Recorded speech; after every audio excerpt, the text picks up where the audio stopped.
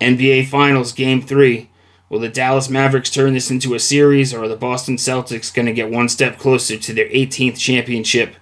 We'll break it down for you guys, looking at the side and the total, with a money-making opportunity on a player prop.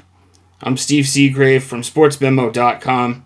I also have a special offer to share with you guys at the end of the video, but for now, if you could hit the like button, subscribe to the channel if you haven't already, and let me know in the comment section, who do you guys like in this game, whether it be a side, a total, a player prop.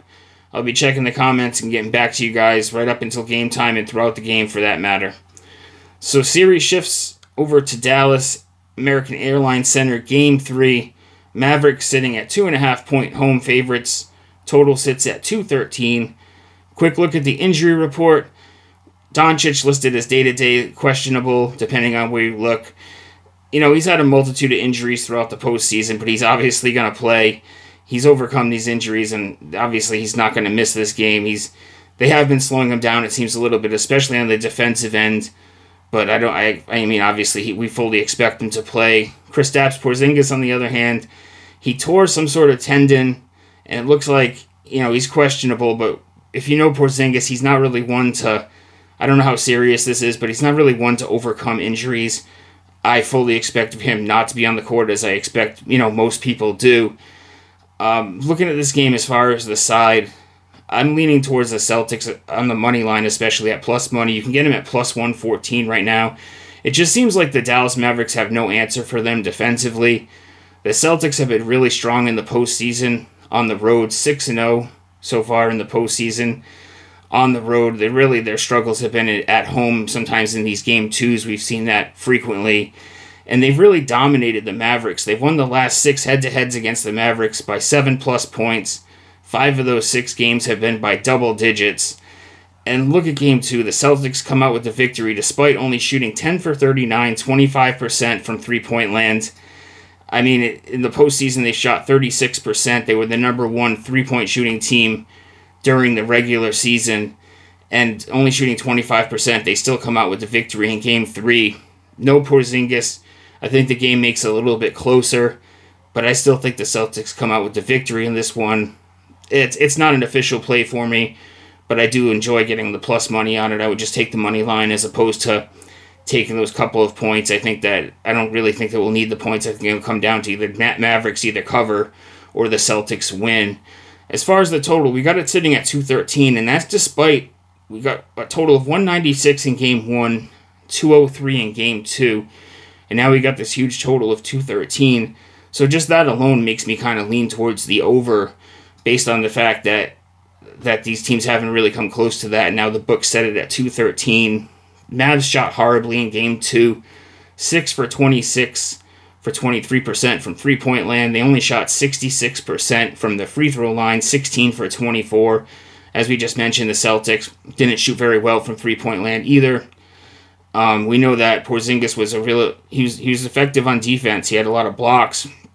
So I expect this game to actually go over the total. It's a lean only, like I said.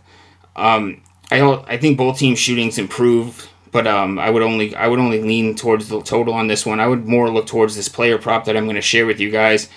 It's been Jayson Tatum, over 15.5 rebounds plus assists. He's been cashing this one consistently throughout the postseason. He's had 21 and 16 so far in the first 2 games of this series. He's went over this total in his last 4 postseason games, 8 of the last 9 games, and 12 of 16 so far in the playoffs. So this prop for Tatum has been money if you've been riding it throughout the postseason. The Mavs are forcing him to pass when he's in that point guard role, kind of similar to what we've seen them do with Anthony Edwards and SGA in the prior series.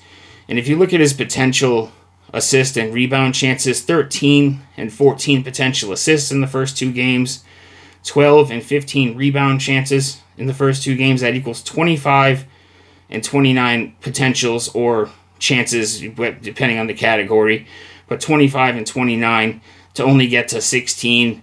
I think we see him go over this again. He's played big minutes in both games, 45 and 42 minutes, despite these games being a little, high. Boston kind of had a blowout essentially in the first game, and he still played big minutes, 42 minutes, 45 minutes.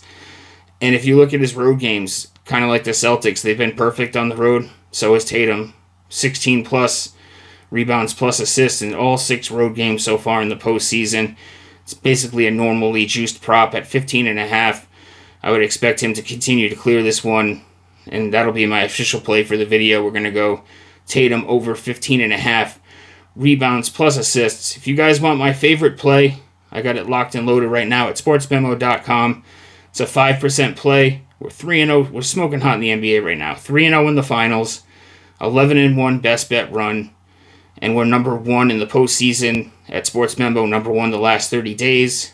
And also hot with the 5% plays, 17-6, 5% run. It's $29 at Sports Memo, but you get a special deal right now. You can get 7 days all access, only $64.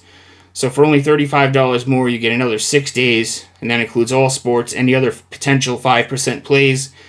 I'm in action with the WNBA, MLB, the rest of the Stanley Cup, and whatever is left of the finals as well. It breaks down to $9 a day. And like I said, if you were considering getting the 5% play, for an extra $35, you get an extra 6 days of all the sports, the 4 sports that I'm covering right now. You can check out my free plays over at sportsmemo.com. We post them every day on Twitter as well at StevesBook22. There'll be a link attached for my plays at Sports Memo attached to the video. And if you guys could do me a favor, if you haven't already, hit the like button on the way out. And we'll see you guys in the comment section. Good luck.